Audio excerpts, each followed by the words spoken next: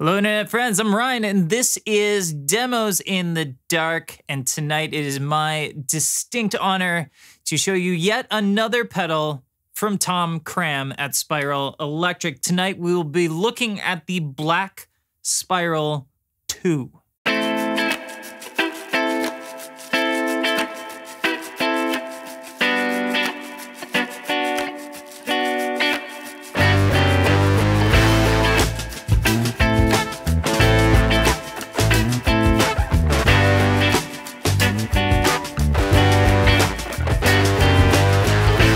It is no secret around here that Tom Cram is one of my favorite dirt merchants on the planet, and I am a big fan of not only his work, but him as a person.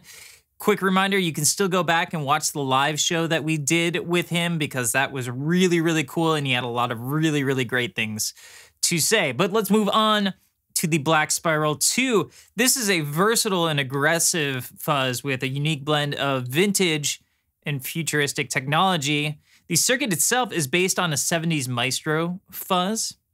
The new version, this is the second, features a wide open bias control, much like the Allora. 3 discrete voicing options, a hybrid tone stack, which is a mix of the Brute and the Allora, and an unbelievable amount of output. The 3-way discrete toggle voicing that I was talking about offers up an 80N, a blower, which is just straight transistor, as well as a silicon 1N914. So first thing we're gonna do here is we're gonna run it down on a mix. I'm going to run it on everything except for drums. So it's gonna be on synth, guitar, bass, all of that. And come on back here and we will grab some sounds out of this pedal all by. It's lonesome.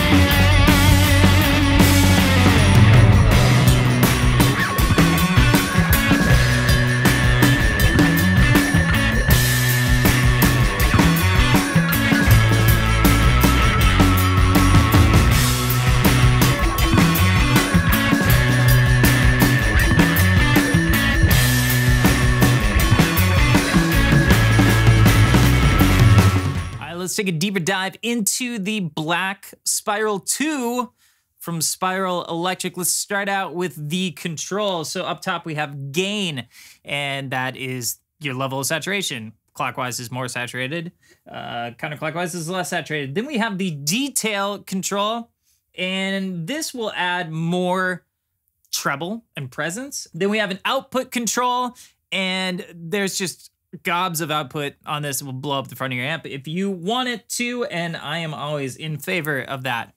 Then we have the bias control here, and that is the texture of the fuzz itself. And then we have the voicing selector here. So up top, we have an 80N, which is an asymmetrical diode. Then we have straight transistor fuzz, and then we have a Silicon 1N914 there. So I am going to be running this Bunting Guitars Melody Queen, and we have mini humbuckers in there, which I think is a good balance between single and dual coil pickups. And I'm running into a Silktone amp. Silktone amp sounds like this.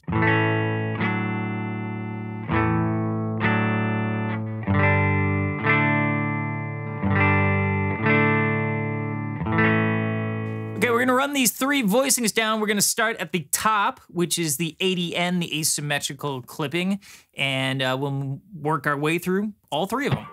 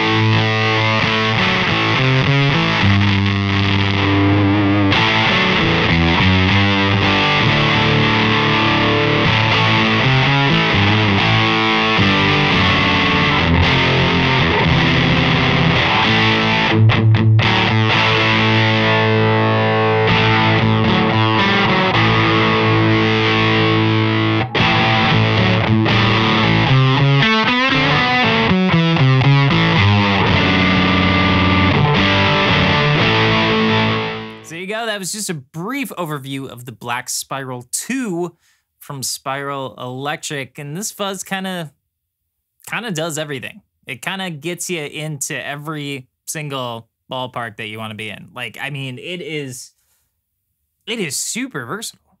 And the low gain stuff sounds just as good as the high gain stuff. And the really dark stuff sounds just as good as the really bright stuff.